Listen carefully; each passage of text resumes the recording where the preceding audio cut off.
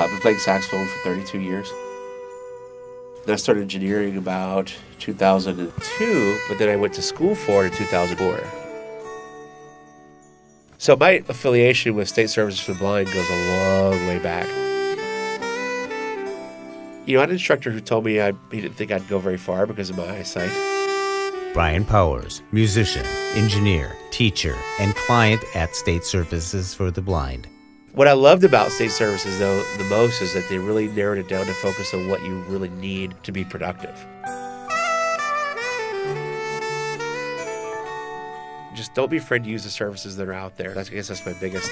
I know I've said it like 3 times, but it's true. We're so afraid of looking for help. We think it makes us look weak, or we think it accentuates our disability. Sometimes we're too blinded by trying to be independent that we refuse to ask for it and end up shooting ourselves in the foot. It's our pleasure to present professional saxophone player, engineer, Brian Snowman Powers. And for more podcasts with a blindness perspective, check us out on the web at blindabilities.com, on Twitter at blindabilities, and download the free Blind Abilities app from the App Store. That's 2 words, Blind Abilities. We hope you enjoy.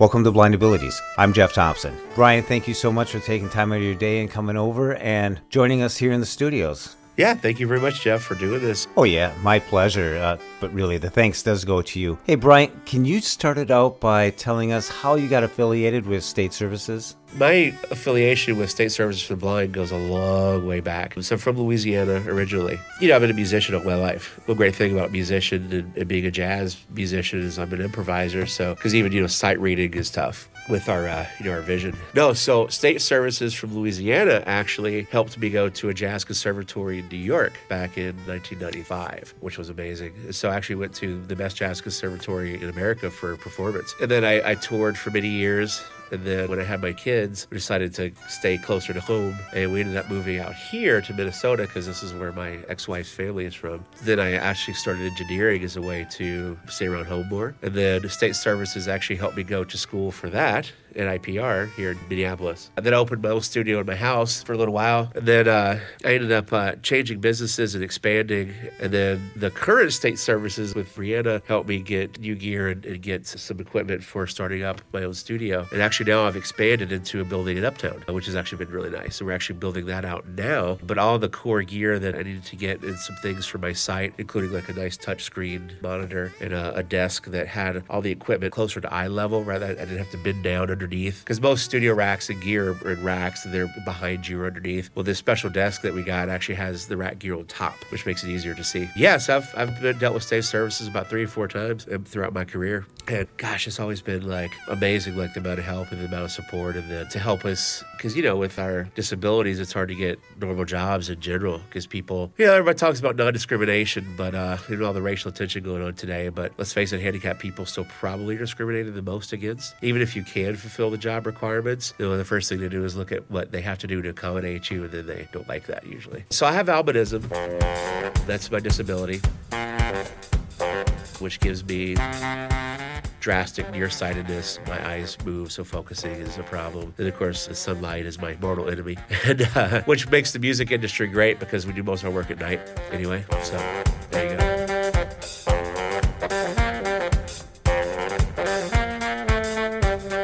So what was it like when you entertained the idea of going to engineering school? So when I first went to recording school, which is when I first used the State Services for Minnesota, I believe it was my sister who's also legally blind. So they helped with some low vision aids, got me hooked up with an eye doctor that really specialized in low vision. We did contacts and things like that. But so my sister actually is the one who initially had found out the information and given it to me. And then when I needed to change and do a new business, I actually just still had their number. And of course, the caseworker wasn't there anymore. It was somebody I knew. It was Brianna.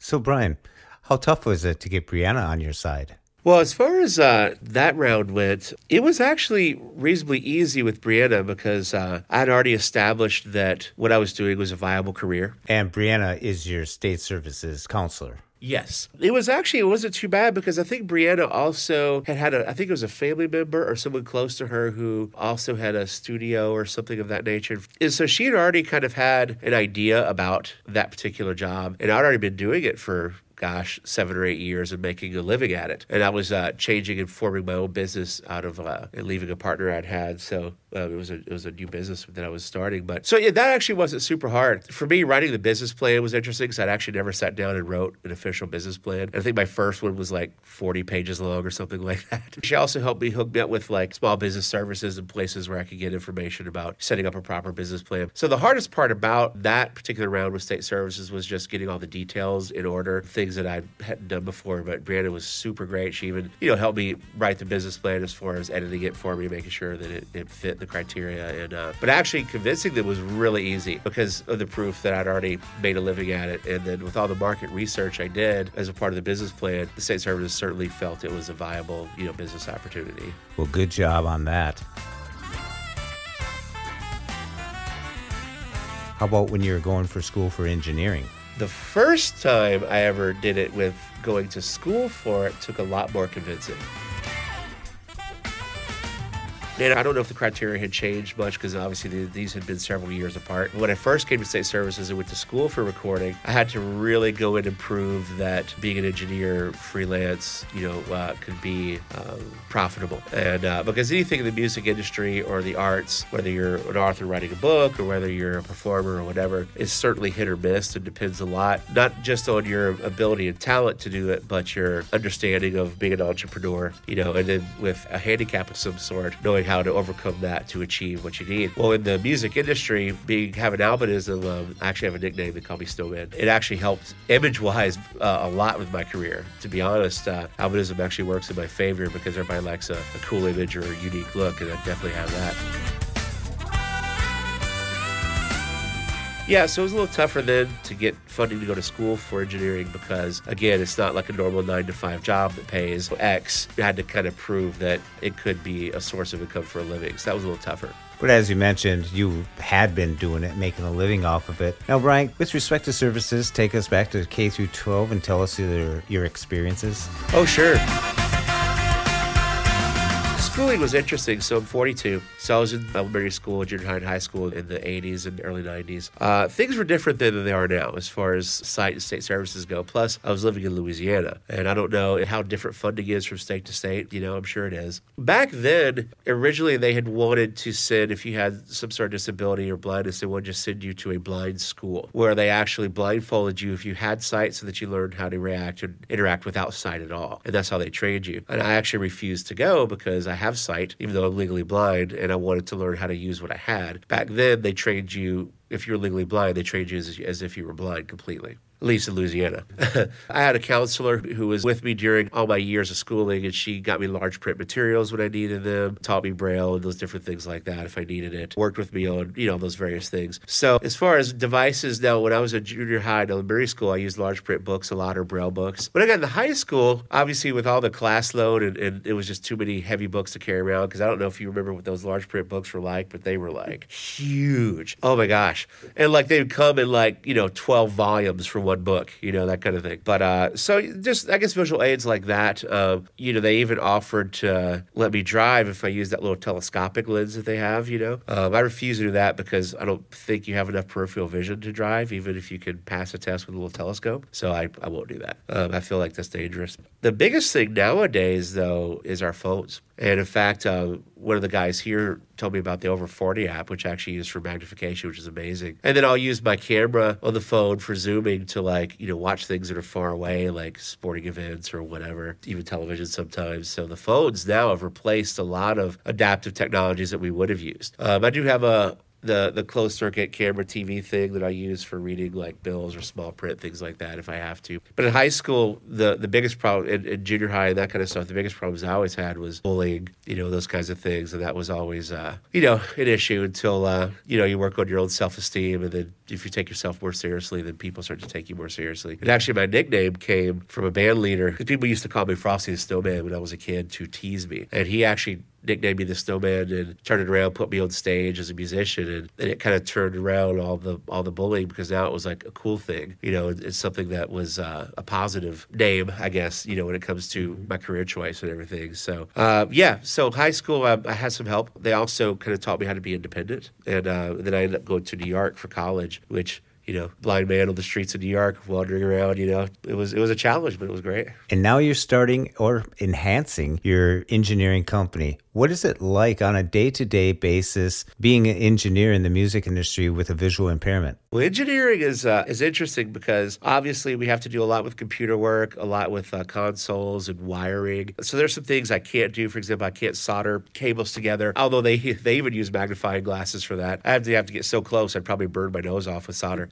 Or melt like a snowman. Yeah, exactly. So a lot of times I just have to look really close. Like if I'm working on a large format console, which has a lot of little bitty knobs and buttons, little bitty words written. A lot of times I memorize where things are. Obviously, having a visual problem helps you with your memory, because you have to do a lot of things by memory, by touch and feel. So a lot of times I'll either just literally lean over the console, look really close until I have things memorized where things are, and then I just kind of know where things are. But when it comes to things I really have trouble seeing, I'll use, the zooming feature on my phone or the Over 40 app. When I'm, wiring up gear and I'm underneath or behind, the desk, do a lot of wiring and stuff, I'll definitely use, zooming features and that kind of thing, so I can read what's going on and see stuff in the dark. So it's definitely a little cumbersome to have a device with you. But again, in today's age, the cell phone has become just an indispensable tool for visually impaired. Brian, you mentioned the Over 40 app for your iPhone. Can you explain to our listeners how you utilize that app? Yeah, I guess I don't know what it was originally meant for. I'm sure the name says it all, like for people adults who vision starts going bad. For us, what it is, it allows for magnification well beyond what like your photo, your picture thing can do. Plus, of course, you have the flashlight involved. And it's got a little bit more of a stabilization feature than your camera does. So when you get super zoomed in, you can be pretty shaky. It works on that a little bit too. And it focuses better the more you zoom. So unlike the camera, which will kind of get blurry a bunch as it's trying to focus in on something. So it's got a lot better features for zooming in really close. And that combined with the light. Plus, it can take pictures if you need to take a picture of something and then take a look at it later. But yeah, it's a more enhanced zooming tool with better stabilization.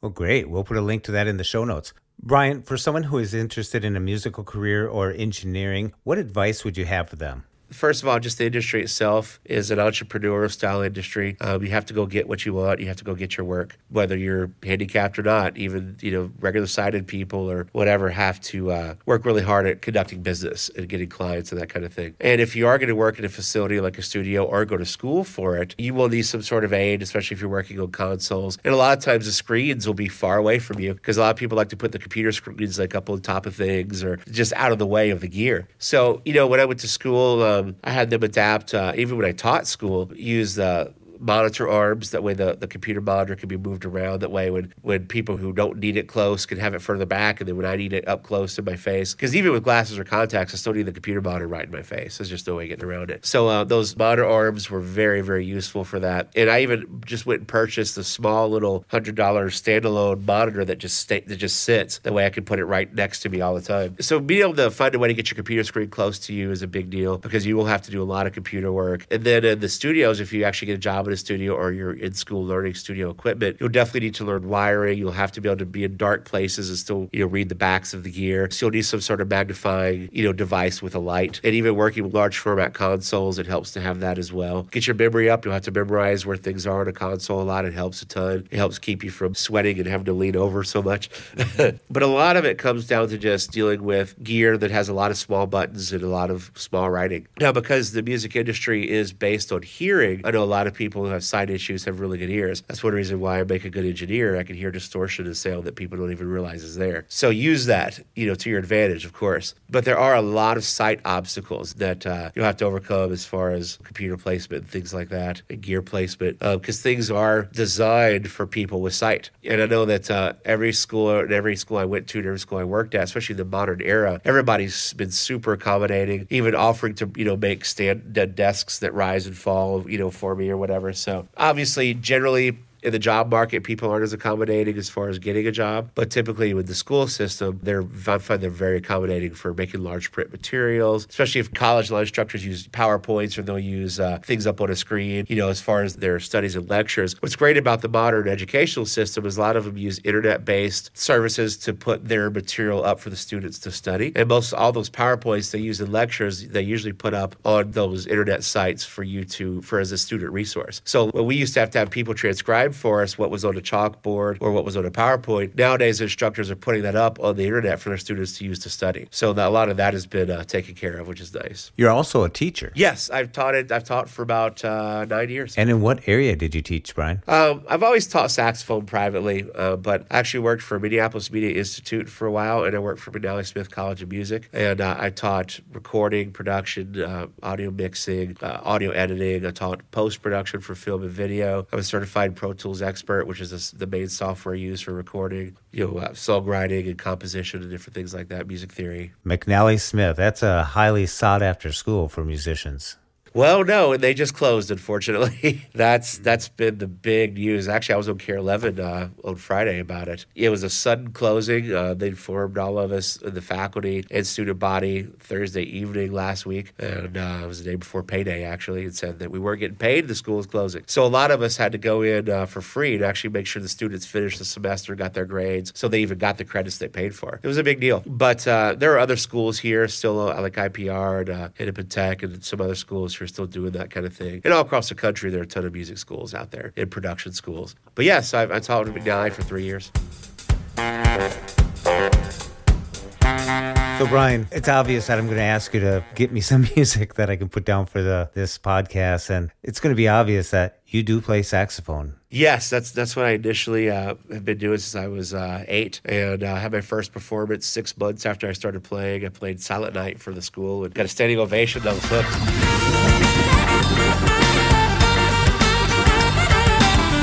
Performing is still my favorite thing to do. I still gig a whole bunch.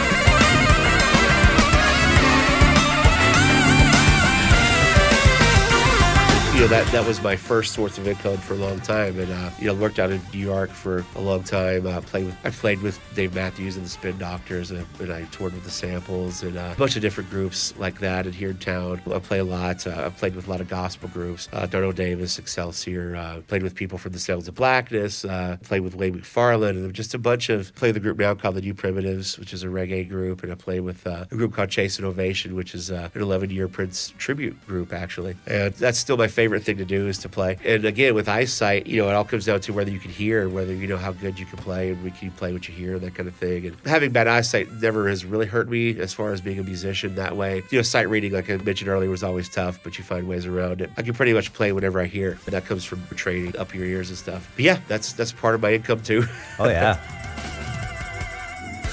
I have a hunch that you do know Baker Street. Yeah, the song? Yeah. Yeah, I get that request all the time. That one and Bob Seger, Turned the Page, of course. Careless Whisper is another one that people love to hear, that melody. Oh, yeah, absolutely. So I've learned all those famous sax lines because you'll just be sitting at a grocery store and somebody's like, oh, saxophone, yeah, Baker Street, right? Or something. And you're just like, yeah, Those are all great songs, though. Mm-hmm. Absolutely great songs. So that's like modern day saxophone player. Like when I start thinking of influences or people who played the sax, Charlie Parker comes to mind.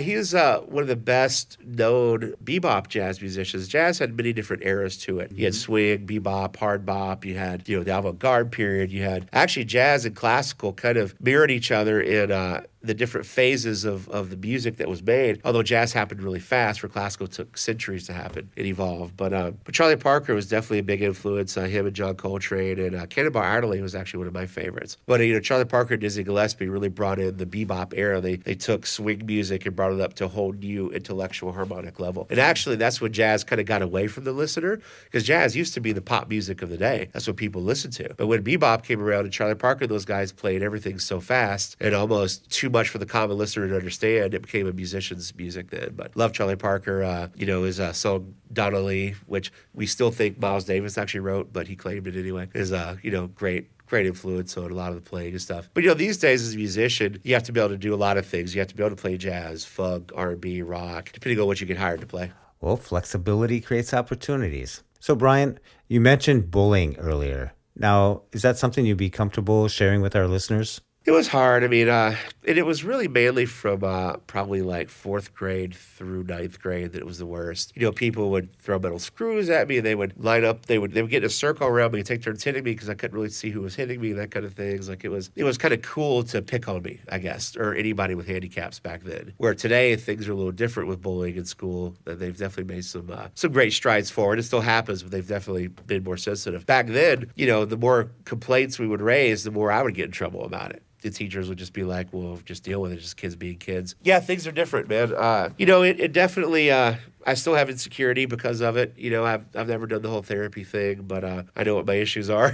But definitely, it gives you an insecurity problem. Like even today, like, no matter how much practicing I do, how good I get, I'm always worried about, do people really like what I do? You know what I mean? There's always that insecurity about yourself. I've gotten more secure in my looks, though, as I've turned my image of albinism into part of my professional image. That's gotten a lot better. People still look at me kind of funny sometimes when I'm walking around, but now it might be because they actually see me on stage somewhere more than just the fact that I look different. So I started celebrating the fact that people thought I was different rather than fearing it like I used to as a kid or wanting to be normal, so to speak. And nowadays, let's face it, normal has changed. Everybody's a little weird nowadays, so it's different. It did drive me to be more independent, though, I think. There was always a particular stigmatism, I think that's the right word, attached to, any kind of handicap or handicap devices. One of the reasons I stopped using large print books, and I didn't say this earlier, but was because I was tired of people looking at me strange when I did, or having to have a special desk that was over the size, bigger than the other students' desks because I had to have all that big material or big magnifying glass. I wanted to be as normal as possible, so I started using just what everybody else was using and just kind of trying to figure my own way out through it, which I don't know if that was the smartest idea. Like even nowadays, people sometimes don't realize I even have an eyesight problem because not that I try to hide it, but just in my day-to-day caring of myself, I got so used to trying to hide it when I was a kid that I guess I got kind of good at it. And it was hard, man. It was really hard. And it affects you your whole life. You don't ever really get over it, even though you certainly can overcome it. And I think I've done a pretty good job of that. And again, that's where my nickname came from. And I celebrate that a lot. But a lot of it comes down to one reason you get bullied is not just because you have a handicap, but because you allow yourself and you think of yourself as inferior. And usually the perceptions you have of yourself, you project onto other people, that they have the same feelings about you. And the better you look at yourself, then the better other people look at you too. As touchy-feely as that sounds, it really is the truth. Well, thanks for sharing that. I remember when we first started corresponding by email, I saw the snowman at the bottom, something about a snowman and a portal.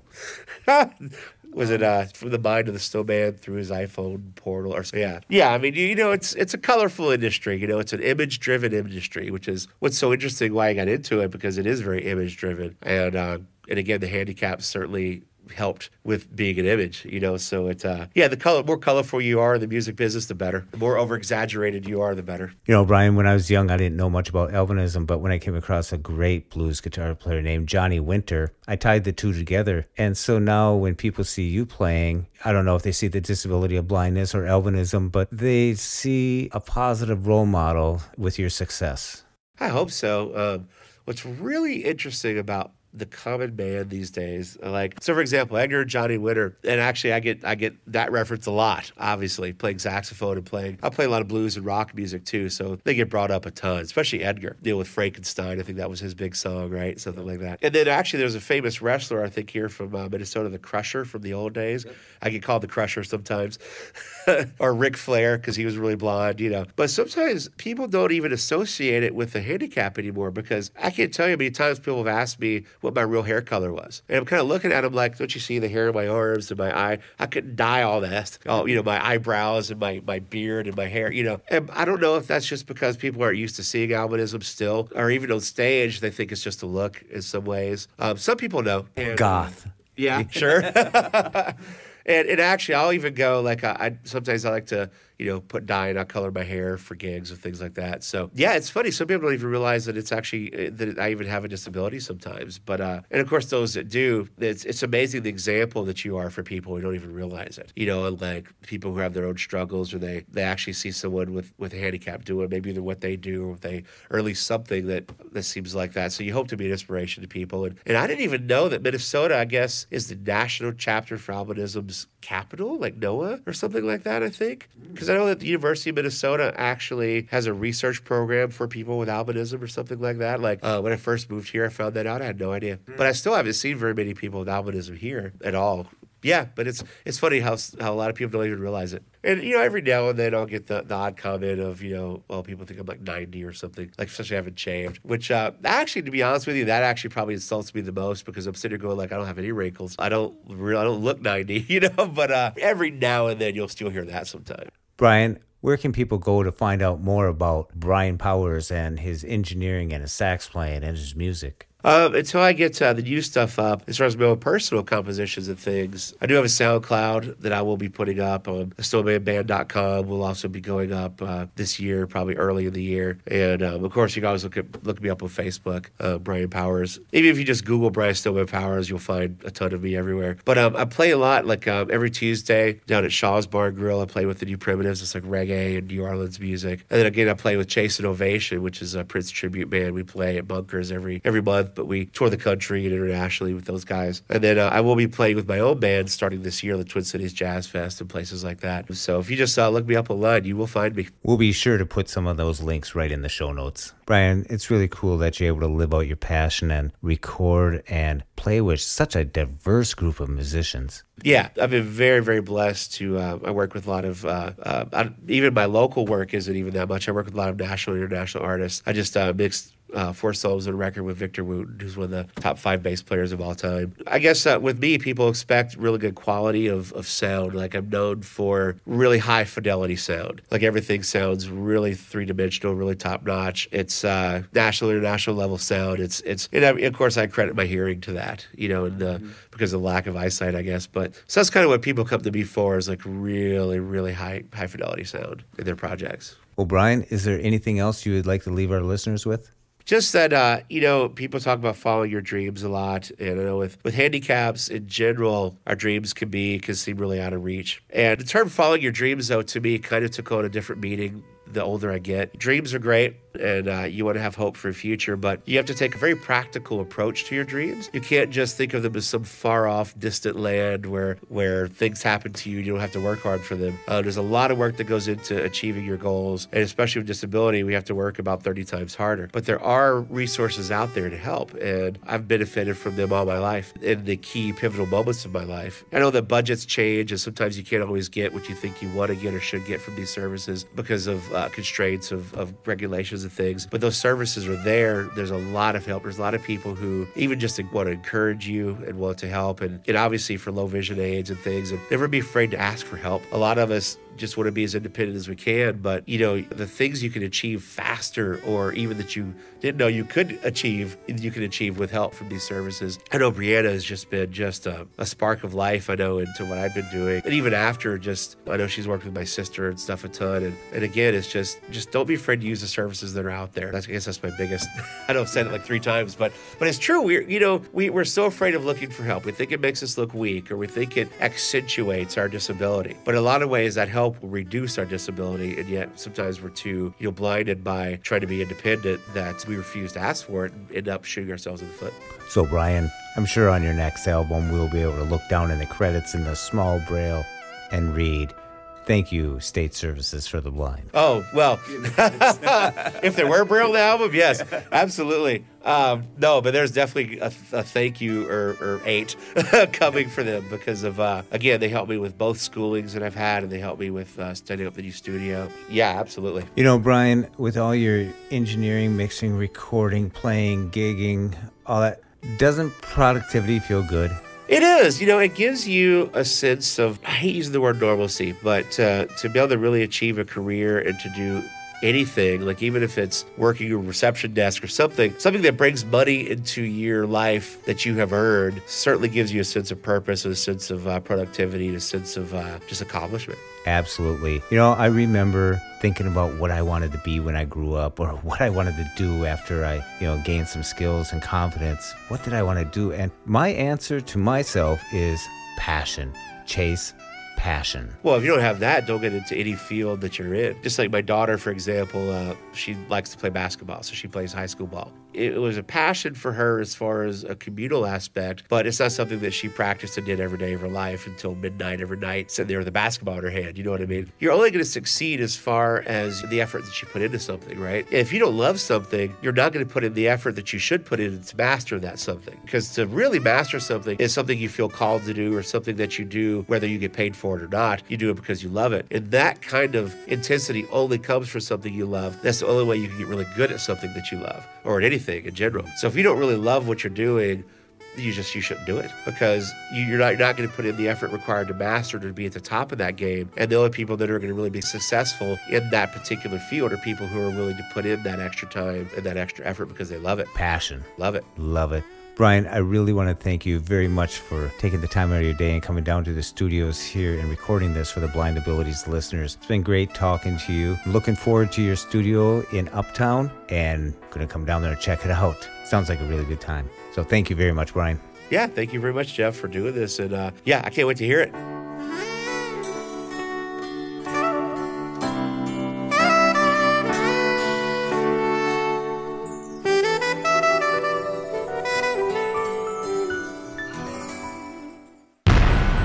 When we share what we see through each other's eyes, we can then begin to bridge the gap between the limited expectations and the realities of blind abilities. The realities of blind abilities. For more podcasts with a blindness perspective, check us out on the web at www.blindabilities.com, on Twitter at blindabilities. Download our app from the App Store, blindabilities, that's 2 words, or send us an email at info@blindabilities.com. Thanks for listening.